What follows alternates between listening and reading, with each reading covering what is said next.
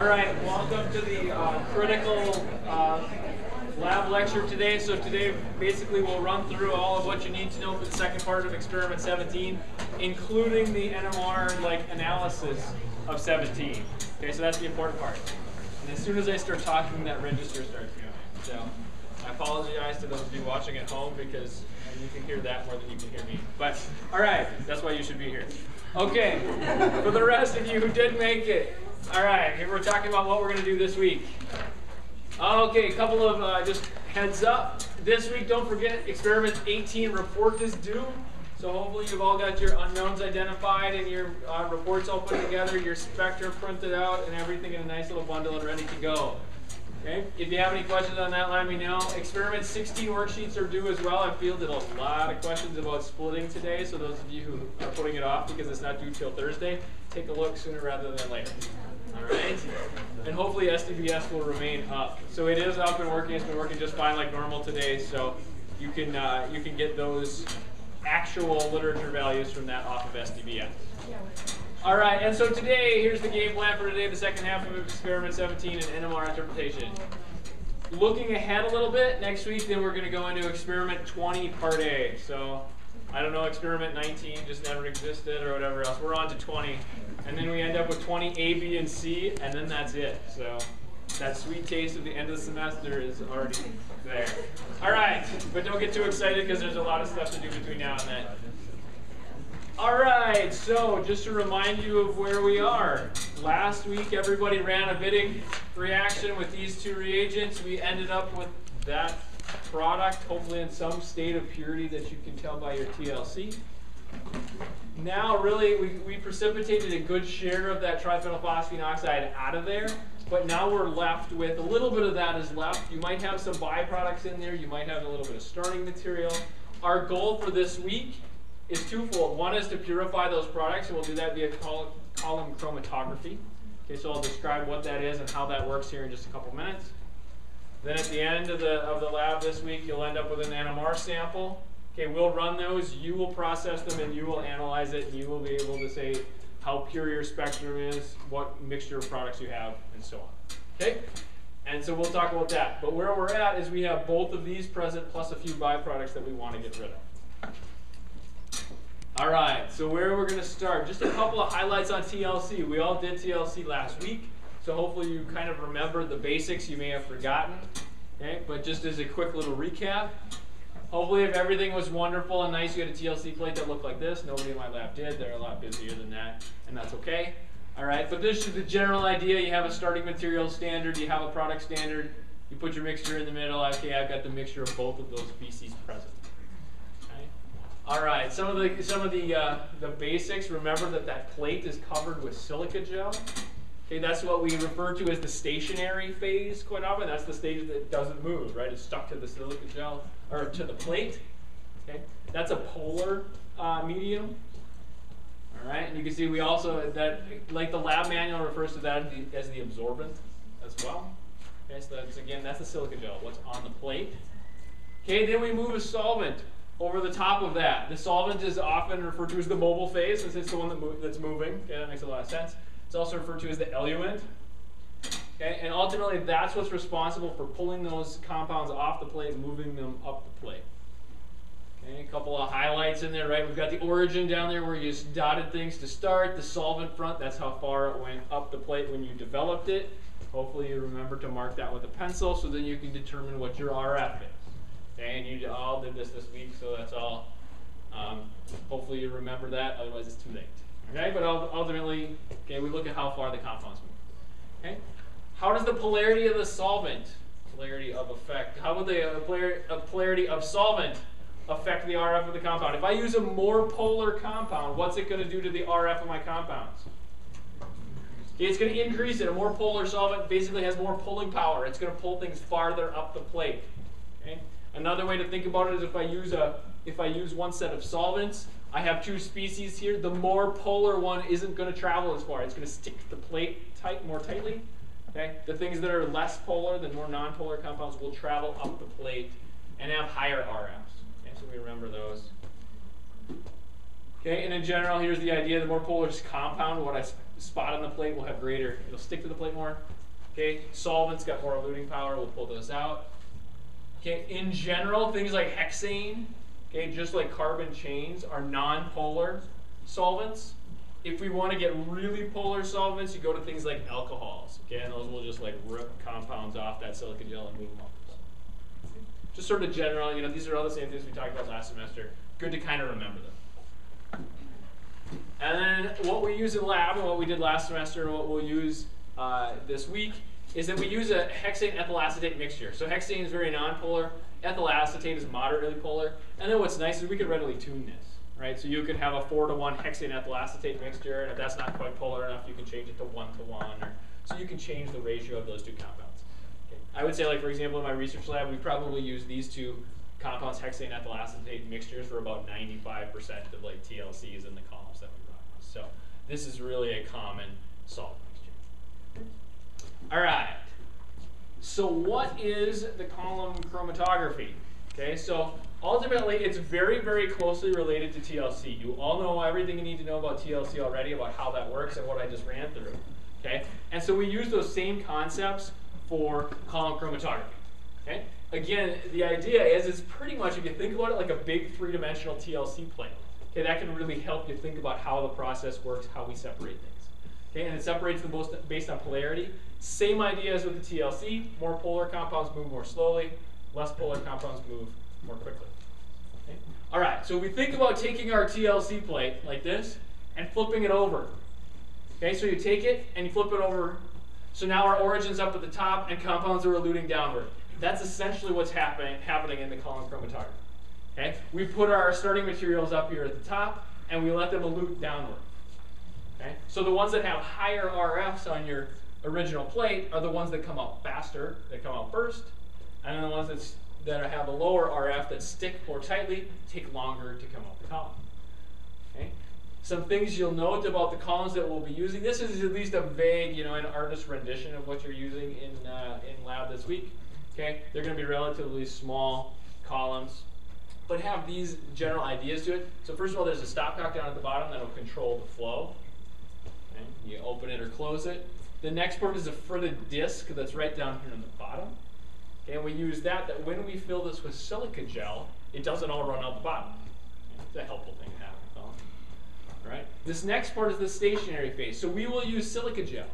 Okay, so now instead of being pre-stuck on a TLC plate, we actually have free-flowing silica gel that we will pour into the column. Okay, and that will be our stationary phase. Again, held in there because it's really convenient for the disc that's in the bottom of the column. Okay, and so going on, what ultimately you do is I'll walk through the process and how we do this, but you put your mixture to be separated right on top of the silica gel. Okay, then on top of that we have solvent up here. Okay, and ultimately we run that solvent through and we separate our columns as they come out. All right, how does this work? Okay, as I mentioned before, as the solvent passes through the column, the things that are more polar travel more slowly. The things that are less polar travel more quickly. Okay? So I worked really hard on this animation, so you got to pay attention. Okay? I put my mixture of compounds right there on the top. Okay? Now as I start pushing solvent through the system, okay, non-polar will go fast, polar will go slow, and they separate as they go down the column. Isn't that awesome? Okay? This red one down here is the less polar of the two. Okay? The blue one's more polar. It's so awesome, we'll see it again. Okay? So you note how one travels through more quickly as the solvent goes down the column. The other sticks. Okay? As a result, they separate from one another. And as you're collecting things that come out the bottom, okay, first you end up with just solvent that comes through. Okay, then you come, this red thing comes through, and if you keep on going, okay, the blue one comes down and you can separate the compounds that way. So by changing the collection vial at the bottom, okay, you get the ones that travel fastest first. Then, if you're lucky, you have a gap where you get just solvent again, and then you get your second compound and so on. Okay? And that's if it works the way it's supposed to. Okay? All right, and again, I've already emphasized that a lot. The less polar compounds, the ones that had the higher spots on your TLC plate, those come through first. And then the ones that stick with the low RF, those come through second. Okay? All right, and then ultimately, as I mentioned, what we'll do is we'll collect our fractions in vials. Okay? And then by separating those vials as they come through, what we'll find is hopefully we'll separate. Okay, fastest ones will be in the first ones we collect, and then the slower moving compounds will be in the later ones that we collect.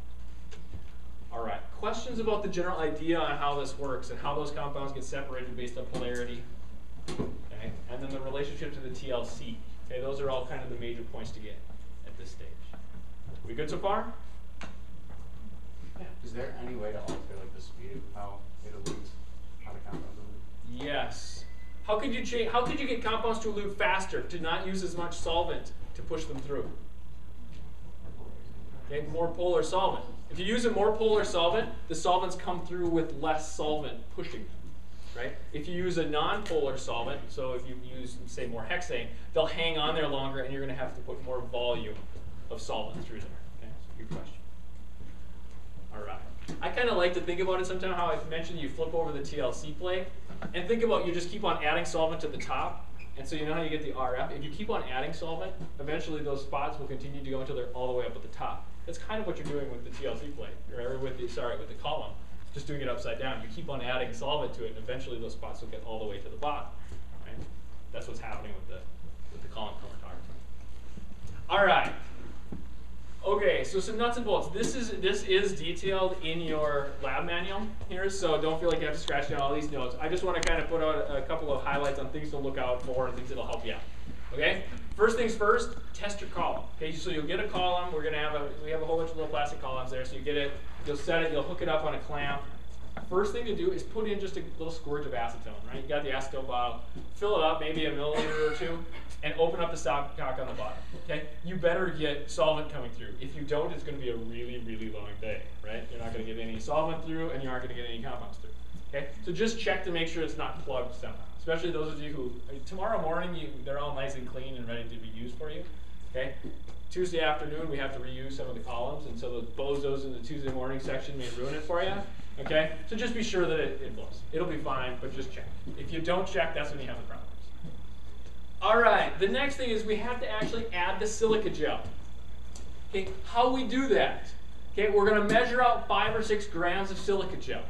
What silica gel is, it kind of has the consistency of very, very, very fine sand. Well, really, it kind of is very, very, very fine sand. Okay? And as a result, if you kind of throw it around a little bit, it can become airborne. Okay? And it itself has no bad chemical effects with you, but that little tiny airborne particles, breathing them in can be a bad thing. Okay? So just be careful with the silica gel. Okay? Don't be throwing it around and splashing around. Just be careful as you measure it out.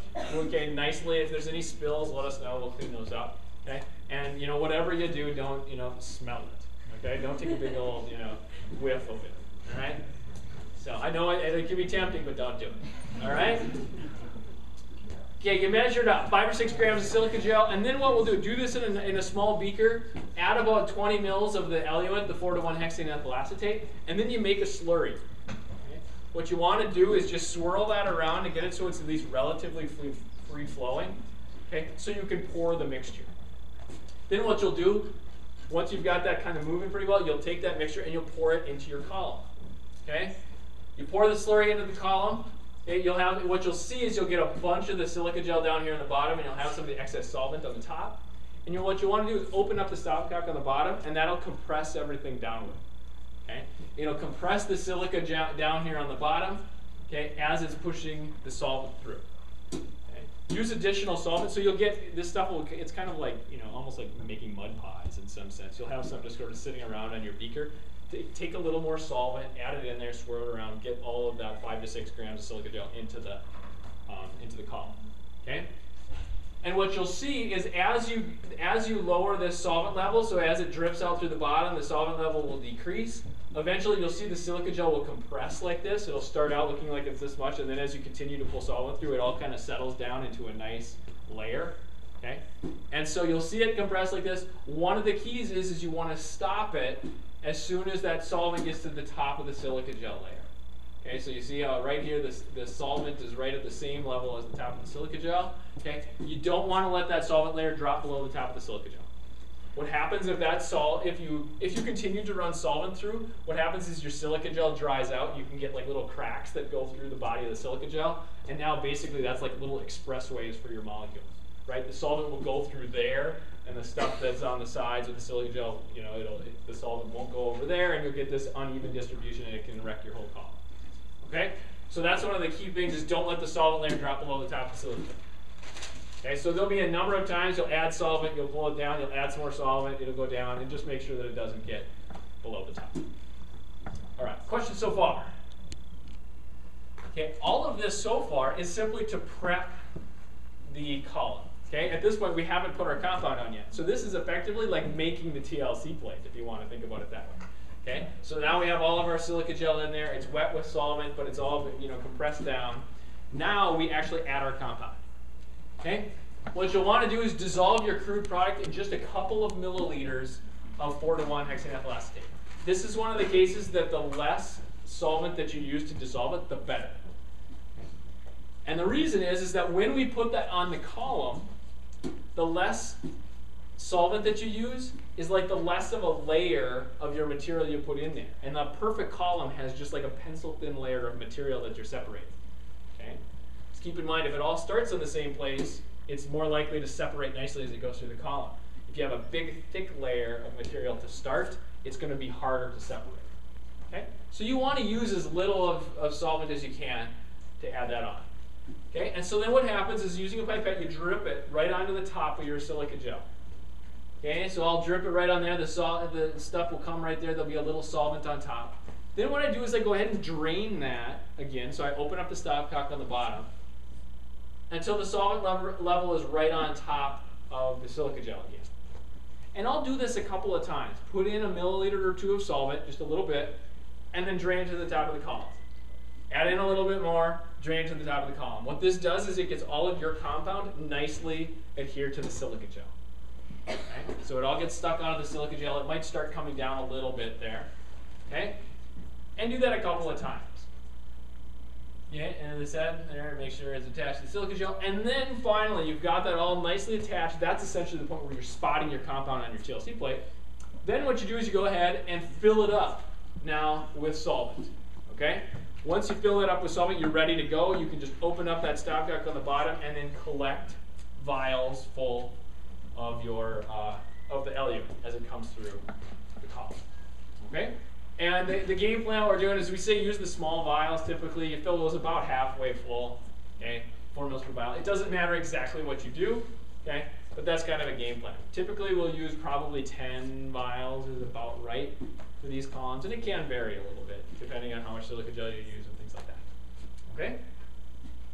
All right. One thing to keep in mind, as you have this open and the stuff is dripping through and you're collecting it in the vials, just be sure that that solvent layer doesn't get down past the top again.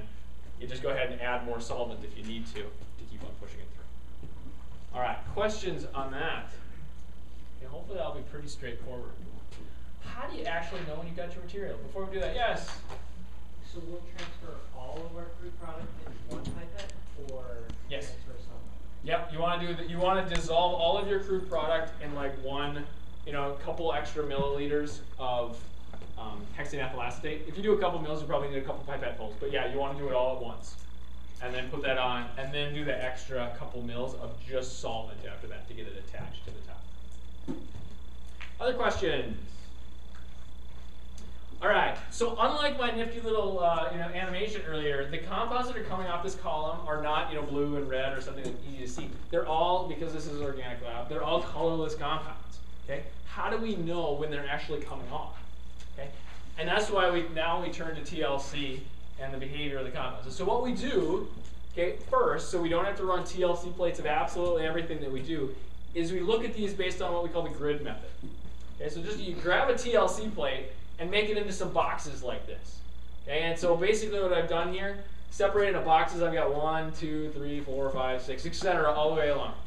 What those boxes now correspond to is which fraction that I've taken off the column. Okay, so I'll take the first fraction, take a spotter, put a couple dots in the first box. Okay, take the second fraction that came off, put it in the second box, third and fourth, and so on. Okay, one tip, you don't need new TLC spotters for every single one. Okay, a great little way to do this is just to use the TLC spotter once, dip it in a tiny bit of acetone, and then onto a paper towel. Okay, that'll clean it off pretty well, and then you can use that same TLC spotter again. Okay, so those of you who fear the Bunsen burner and the glass blowing part, okay, only have to do it once. Okay. All right, once you have them on there, you still can't see anything, right? How are we going to visualize whether we have something there or not? Okay, UV. Okay, we'll put it into the box, we'll turn on the UV light, and then we'll see spots, something like this. Okay? And so basically what this tells us is there is nothing that is UV active here or here, and now we start seeing UV active species there, and then you can see it's kind of fading out, and then I don't see anything. Okay? So what this means is there's something UV active between 3 through 9. Okay? Are these our product? Possibly, maybe. Other things that are in there that are UV active, okay, the triphenylphosphate oxide can be UV active. Anything that has an aromatic ring, the starting material can be UV active. Okay, so ultimately this just tells us that there is something UV active in each of these fractions. Okay? All right, so then what you do is you take each one where you saw something here, and then you have to run it up a TLC plate to see exactly what it is that's in that fraction. Okay? All right, I would suggest trying and see if you can't get 3 or 4 dots on each plate, and then put the product standard in the middle. Is typically what I'll do. So I'll do like fractions, 3 and 4, a standard in the middle, and then 5 and 6. That way, if the plate kind of goes a little kittywampus sometimes, it kind of goes one side goes up or whatever, then that way you can sort of figure out where that standard is in the middle. Okay? These look pretty nice. Okay, what's going to happen is these UV active species. Okay, so I've looked 3 and 4. Look at these. If you get a plate like this, man, it's worth $1 million. Okay, but ChemDraw, it comes out this way pretty easily. All right, and so these are the spots that you see on your plate. Okay, take note of what's in these. Okay, so note that I have my product standard in the middle, and so that's my product right there. Okay, so this first one is pure, but it's got some other compound in it. Okay, discard it. Okay, or these, separated. Okay, number 4 comes out. Note that it's got 2 things in there, right? So it's an impure fraction. It has some product in there, but there's some impure fraction in there. Okay, and then now my standard. Note that 5, man, I spotted it a little hard, so it's streaky, but it's the product. Okay, it's at the same RF right there on the top is pretty much the same. Okay, 6 is pretty much the same. So now it looks like 5 and 6 have pure product. If I keep on going over here, 7, it's got a little tail on it. It's a little bit lower than these. Okay, but common sense tells you that if this was pure and this is pure, the one in the middle has to be pure. Okay, so all of those are the same. And there's my standard again. And now I have something else coming off down here. Note that it's a lot lower RF, so that's something separate. What's really the key is here is you want to take the ones that are pure and combine them. Okay? Don't add something. If you go ahead and take one of these and combine them, you've basically undone the entire process of the column. Okay, so be sure you're pretty selective in taking the pure things and putting them together. One thing I'll note, just a big asterisk for those of you really taking notes on this, is that this is an artist's rendition of a different system. Your system, what's the product? In terms of the spots on the plate, is it the high spots or the low spots? It's the high spots, okay? So it's kind of opposite of what I've drawn up here. So your product is the top 2 spots, the cis and trans isomers, and then the starting material is a little lower than that, okay? So that's the importance of using the standard in the middle and not trusting some artist's rendition that Johnson threw up on the board, okay? So be sure you look at your standards. All right, and then moving forward, in this case, I would combine fractions 5 and 6 and 7 and 8, and I would put all those together. Okay, I'd rotovap them with our new friend, the rotovap. Okay, then what we'll do is put it on high vac. Your profs will show you how to do that this week. What that is it's a higher vacuum that we can hook that up to that is going to dry it off even better. Get all that extra solvent and things off of your sample. Because then what we're going to do is make an NMR sample and go from there. If you don't dry this really, really well, you're going to see the residual solvent, a little bit of hexane, a little bit of ethyl acetate in your NMR. Okay, the NMR is crazy enough already. We don't want that extra stuff in there. So you put it on the high vac for 10 minutes, 15 minutes. That'll get rid of most of that solvent. Okay, we'll prepare the NMR sample in lab. Your profs will run it probably right after the lab, and then you get to process it. Okay. One suggestion: process it sooner rather than later. If you wait until 2 weeks from now to do it, you're not going to remember anything that I'm going to say in the next 15 or 20 minutes. So do that sooner rather than later if at all possible. All right, questions with the separation process, how the column works, anything like that? All right, either I'm doing a really good job or you guys are all sleeping. So either way, I'm going to keep on going. Okay. Yes, Professor Fu. How do you dispose of the silicon gel? That's a great question. So to dispose of the silica gel, what you do is you keep that stopcock open and drain off as much solvent as you can. Okay, then the excess solvent that you don't use in some of these, okay, that goes into the organic waste. The silica gel, then what we'll do is we'll have those columns kind of just let them sit there for a while and dry out. There will be a bucket in one of the front hoods that's specifically labeled silica gel waste. Okay, so you'll bring it on over to one of those front hoods, tap out as much of it as you can, and then there'll be a bucket there to put the used columns in. Okay, so we'll get rid of all that silica gel, clean those out, and then we'll have them ready for the next lab section. All right, other questions? All right, onward we go. Okay, so you process that NMR on your own. Once you've done this experiment, okay, now you'll have hopefully a NMR spectrum that shows you only these two compounds. These are the two possible compounds, the cis and the trans alkene of the Wittig product. How are these two structures going to differ from one another? Okay, if we look at them on NMR, how are they going to be different? Okay. Ultimately, they both have a methyl ester. They both have an aromatic ring. The only area where they differ is around the double bonds. Okay? And so based on what you've hopefully all done already with experiment 16, how do cis and trans alkenes differ? All right, at least a couple people have done this. Way to go. The coupling constants are going to be different. Okay? So two things that will be slightly different. Okay? Chemical shift is going to be slightly different. Okay, so we go through the process, and I'll show you this in a second, of calculating, predicting those chemical shifts. Okay, having a cis and a trans alkene will give you slightly different chemical shifts around that alkene. Okay, the splitting between cis and trans will be different. That coupling constant, okay, will be different, and I'll kind of walk through how those are different here in the next few minutes. All right, keep in mind that the primary differences here are going to be around this double bond. Once you get out here to this aromatic ring that's 2 and 3 bonds removed from that alkene, there's not going to be much of a difference. Okay, I'll kind of show you what you can expect, but pretty much those are going to be the same. The focus is really going to be at the alkene itself. All right. Okay, if we predict the chemical shift, how would we go about predicting the chemical shift of these two? Okay, first of all, what's the rough area in a NMR spectrum where you can expect vinyl peaks like this with the hydrogens directly connected to the double bond? What's a rough chemical shift? Okay, I heard 5, I heard 6. Great, in that region. Perfect. How are we going to predict one a little bit more accurately than that, or a little bit more specifically? We can use the same process that we did in experiment 16 and look at those tables, and those can help us out. Okay? So if you look at lab manual page 16-11, this is how you can calculate those chemical shifts. Okay? All right. And so now just as a quick little description, here's the base number, that 5 1/4. Okay? And say, for example, I'm looking at HA. The alkene has 3 separate substituents. Okay? The geminal is the one that's on the same carbon, so in this case it would be that ester. The cis is the one that's cis to it, so it would be this phenethyl group. And then the trans, the HA, is HB. Okay, so you can use each of those 3 things. We know how to look things up in the table now. You punch them all together, you can all add up 3 numbers. Okay, and so now I'm going to go through and just tell you what these are going to be. Okay, you can go through HA, trans, and I will give you the hint. All of these slides are up on Moodle, so you can feverishly scratch them down right now, or you can pull them up in the comfort of your dorm room later on this evening. Okay? All right, so the predicted shift of HA trans, so right here, is 5.84. Okay, if you do the same thing for the rest of them, I'm going to just go ahead and put them in there. HB trans, note that it's 6.84. Okay, so note the 2 ends of that alkene are pretty significantly different, right? It's predicted to be 1 parts per million different between the 2 of them. Okay, we do the same sort of analysis for the cis. Okay, HA is predicted to be at 5.8. Okay, note that the 2 HAs are very, very similar.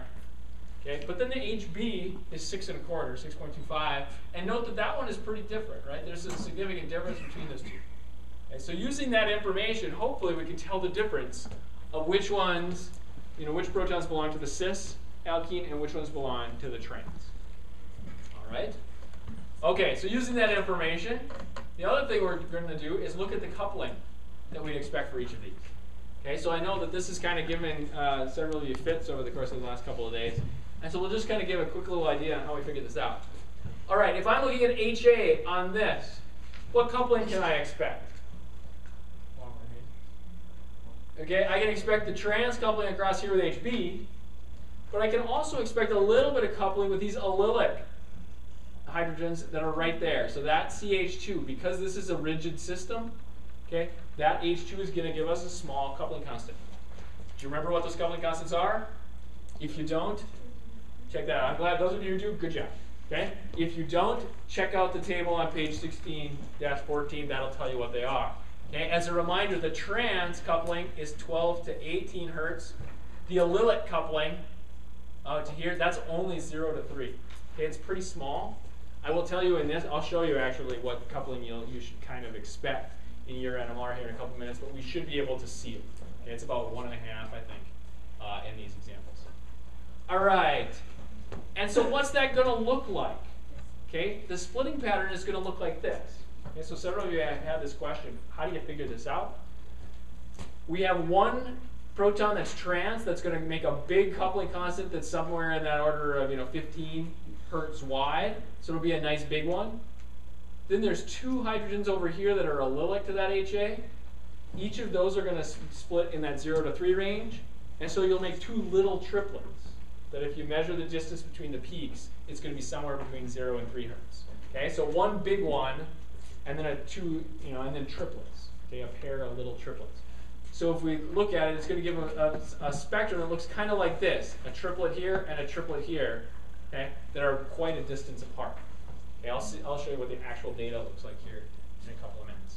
Okay, but that's the way that you do these in experiment 16. Everything is just doublets of doublets. It's about as complicated as it gets. In this case, we have one big doublet, okay, and then a smaller triplet, okay, because of these two allylic hydrogens. Okay? Does everybody follow that? Anybody have any questions? You always draw the larger coupling first. It makes it easier if you do it. You don't have to. If you measure out the actual values, you can do the triplet first and then make it into a big doublet. You'll get the exact same pattern. Okay? It's just that all the lines start crossing and then it gets a little messy. So it's easiest to do the big one first. All right, any other questions? Okay.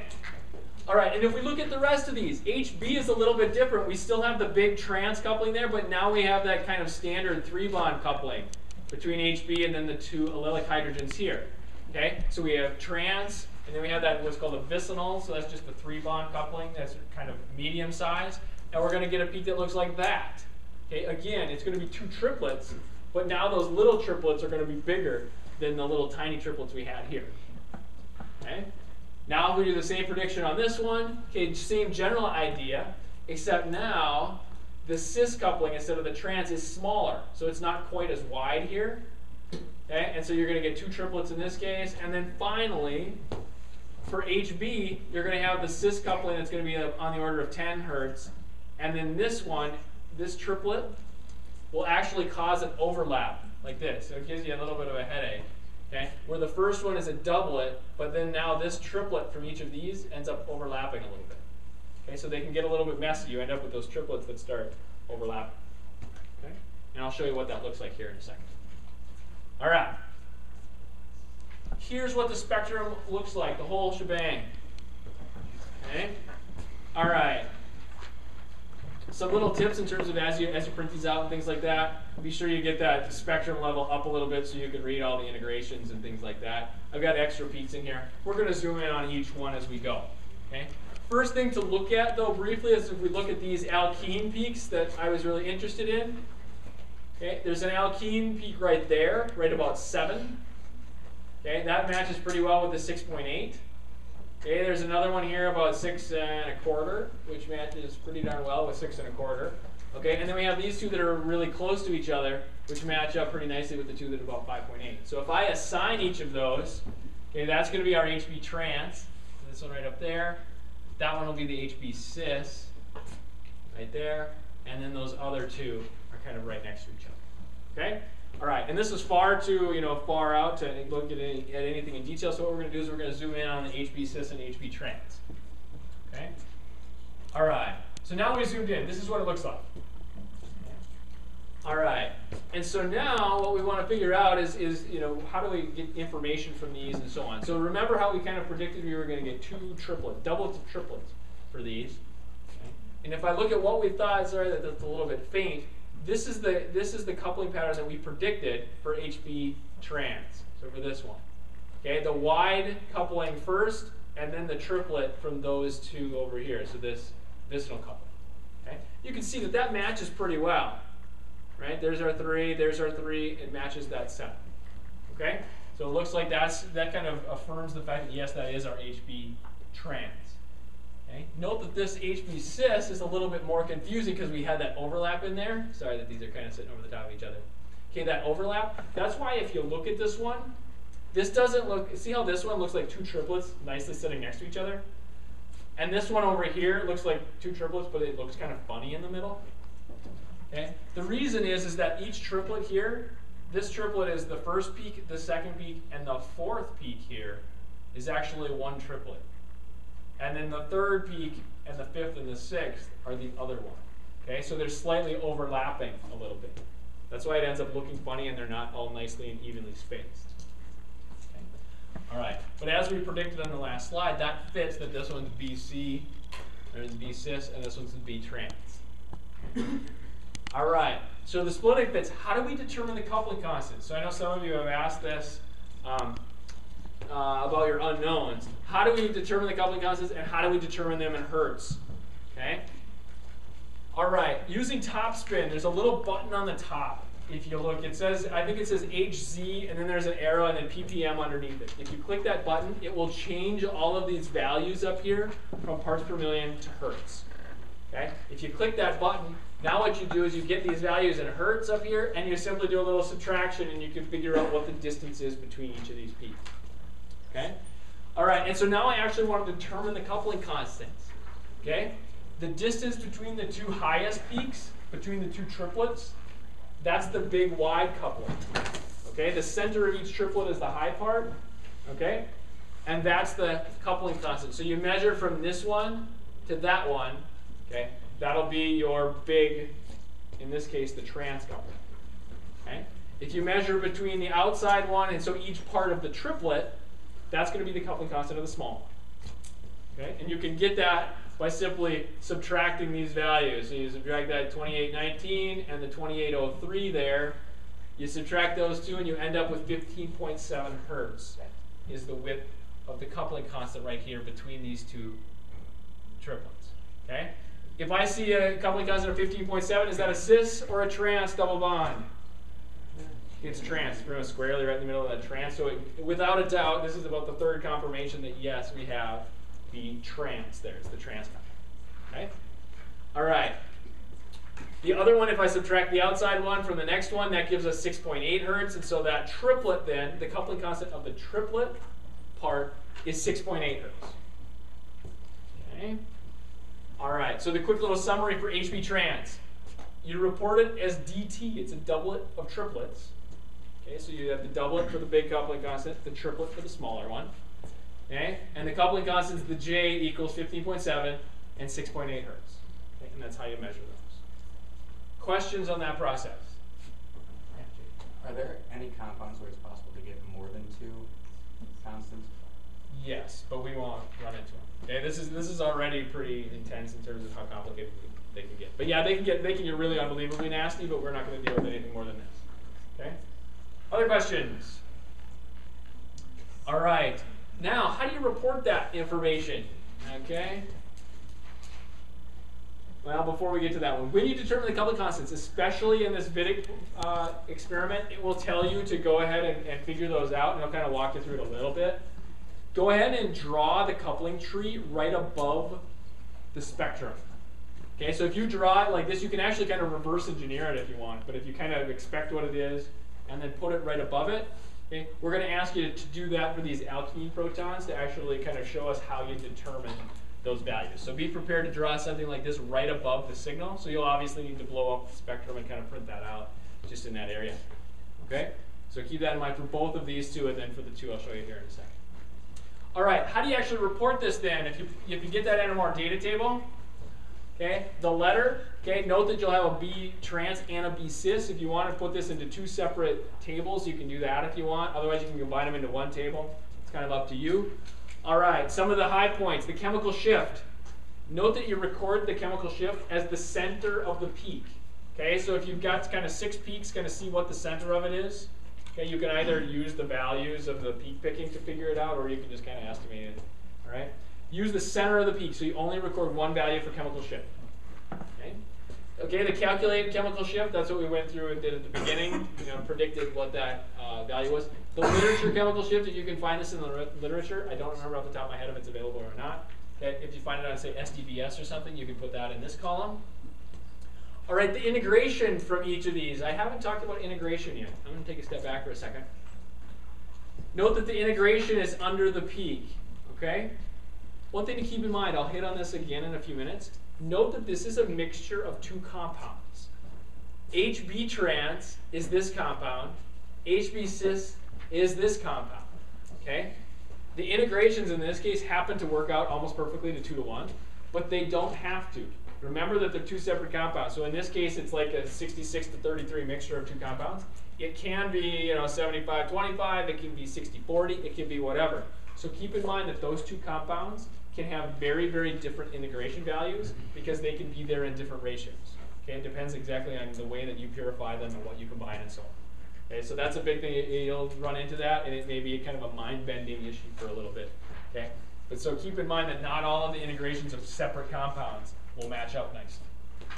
All right, and so when you're recording the integration, okay, record the value that is shown on your spectrum. So you probably want to normalize one of them to 1. That just makes sense. This is probably the smallest of your alkene vinyl protons. Put that to 1, but then after that, record the value that's there. You only have to record it maybe to tenths or hundredths if you really want to be ambitious. You don't have to record everything, okay? But be sure you record the value and not what you think it is or what your impression is or under best case circumstance what it would be, okay? Just be sure you record your number, okay? Especially on this one, that can really help you out. All right, so the multiplicity then is doublets and triplets. Okay, we talked about that. There's a doublet and a triplet. And then here's the J values that you record off of the spectrum. Okay? Keep in mind that there'll be 1 J value for each multiplicity that you put here. So if you put a doublet, you're only going to record 1 J value. If you record a doublet of doublets, then there'll be 2 J values over here. Okay? And you measure those all off the spectrum. All right. Any questions on this so far? That's a lot of stuff to kind of take in. But all right. So the next step, what we're going to do is we're going to look at these HA protons. Okay, I'll kind of give you a little bit of a quicker run through these. Those 2 are going to be sitting right there. Okay, if we look in, they look like this. In some ways, they're a little bit simpler, and in some ways, they're a little bit more complicated. Okay, so one of them, the trans, is going to be these 2 over here. Okay, note that there's a big, wide coupling between the 2 of them. There's that 15.7 hertz coupling that we talked about, the big, wide one. And note that these 2 are closer together. Okay, so that's the cis coupling that ends up being, in this case, it's what is that? About 12 or so, 11 and a half, 12. Okay, so it's a little bit more narrow. Okay. All right, and in this case now you can do the same measurements in the same way. So this is what we had predicted for the coupling. Sorry, I have to put it to the side so I don't go right over the top. But you see that there's 2 small triplets that are quite a distance apart from one another. Okay, and the same thing for the cis. 2 smaller triplets that are a little bit closer than they are in the trans. Okay. Same idea in terms of determining the coupling constants. You measure the distance between the tops of the triplets and then the distance between the peaks within each triplet. Okay. And again, note the relative integration is about 1 to 2, again in this case, because again, we have, in this sample, more of the cis and less of the trans. All right. Okay, and there's the values for that and the values for that. And you can check. They'll be close experimentally. They can vary a little bit, but not a whole lot. They should be pretty close to that. All right. Okay. Any questions so far with the alkenes? Now I'm going to just take you on a quick spin through everything else in the spectrum real quick. Okay. Right here, okay, at about 3 3/4, you know, these are 3.7, 3.75. These are the methyl ester peaks. Okay, so here and here. Why do I have 2 of them? Okay, there's 2 different compounds. Good. Okay, remember, you got the cis and the trans. They're independent of each other. Okay, they have very, very, slightly different chemical shifts. Okay, so one of these comes from the cis, one of them comes from the trans. How can you tell which one's which? Okay, look at the size. Okay, the one that's there in a greater abundance is the one that's going to have the bigger integration. So as you see here, this one's about 2.8, okay, 2.9. This one's like 6.3. Okay, so this one on the right belongs to the compound that was there in twice the ratio. From these two, you can't tell which is cis and which is trans. Okay, but from that other information of the alkenes that I talked about, you can figure out which one belongs to cis, which one belongs to trans. I'll leave that up to you. Okay. If you look at this peaks, now these are down right about 2. These are the peaks that come right, this CH2 and this CH2, and that CH2 and that CH2. Okay? Again, you can figure out a little bit. This is really a pretty nice spectrum where you've got kind of a nice little doublet of quartets there. Okay? Or quartet of doublets, you can describe it either way you want. This is kind of a big mess in there, and this is kind of an intermediate mess. Okay? What happens here is some of these are getting there's a little bit of long-range coupling on some of them, and so that can make them a little bit messy. Okay? One thing to note here, why are those integrations so weird?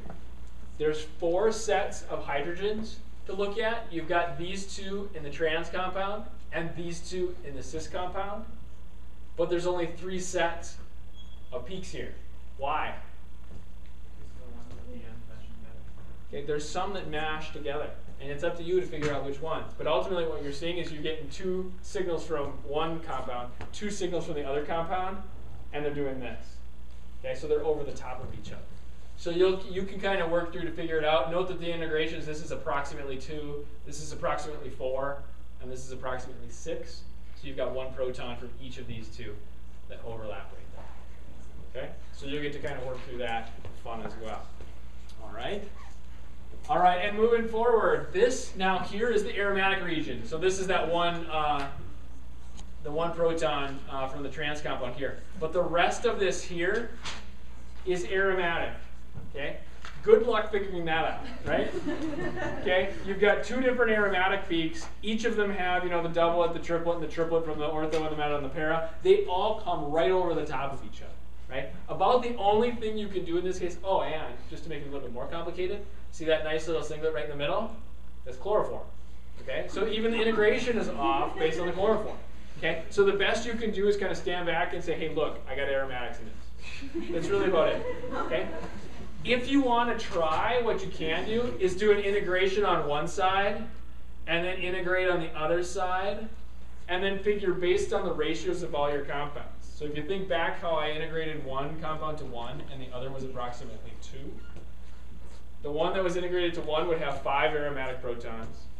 The one that was integrated to 2 would have 10 aromatic protons. So I would figure I would have about 15 total aromatic protons. Okay?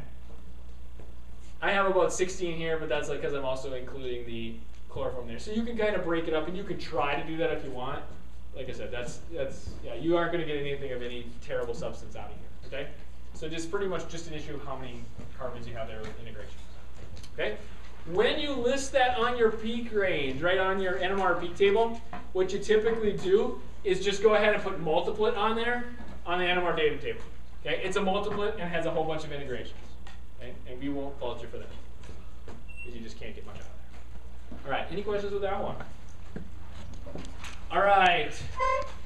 Other items to keep in mind. So the last couple seconds here. Okay, hopefully you will have a nice, beautiful, clean spectrum like this one. Chances are you're going to have a little bit of something else in there. Some of the common things that can be in there, ether or acetone, right? If you use a pipette that's got a little acetone in it. Okay, there's some water. This is West Michigan after all. There's water everywhere. Okay, you can get a little bit in your spectrum. You can have some residual chloroform. We've seen that already. You can have some residual ethyl acetate or hexane from your solvent, from your column. All of these things are present, okay, or they might be present. How do you figure that out? Okay, we have a nifty little resource, and you can't read this right now, okay, but it's up on the Moodle site. We typically have some in the NMR labs or like the computer labs. Okay, this will tell you all of these different impurities. So I don't know if you can see it up here. This is CDCl3 right here. This is a list of common impurities for all of those different things. So if you think you've got a little bit of, acetone, you look right here. Acetone comes at, what is that, 2.17. Okay, water comes at 1.5. It will tell you where those things are. Use this if you see some peaks that you're not sure what they are and the integration is funky. Look at that. All right? With that, just a reminder, 18 and 16 are due this week at the beginning of lab. There's no additional pre-lab. Yeah, that's right. I want to hear that cheer. Yes. All right. If you have any questions or anything, come on up. Otherwise,